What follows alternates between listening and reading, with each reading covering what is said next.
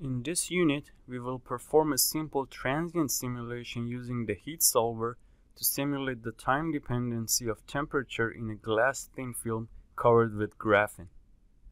The project file contains two materials, glass and graphene, and two geometric objects, thin film and graphene.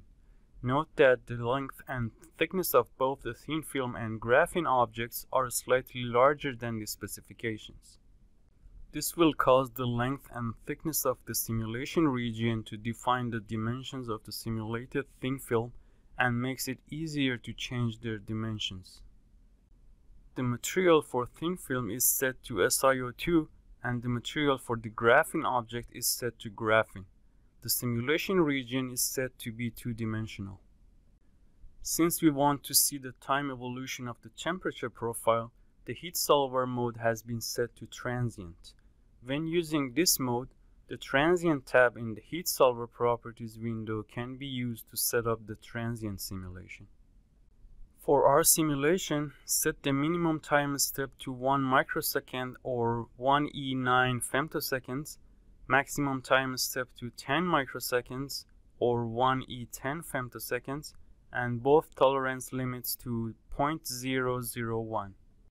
There are two thermal boundary conditions, left and right, defined in the boundary conditions group. The left boundary condition sets the left edge of the thin film at a fixed temperature of 300 K. The right boundary condition is set to the transient mode and raises the temperature on the right edge from 300 K to 400 K at T equals 1 microsecond, and then keeps it constant at 400 K up to 200 microseconds.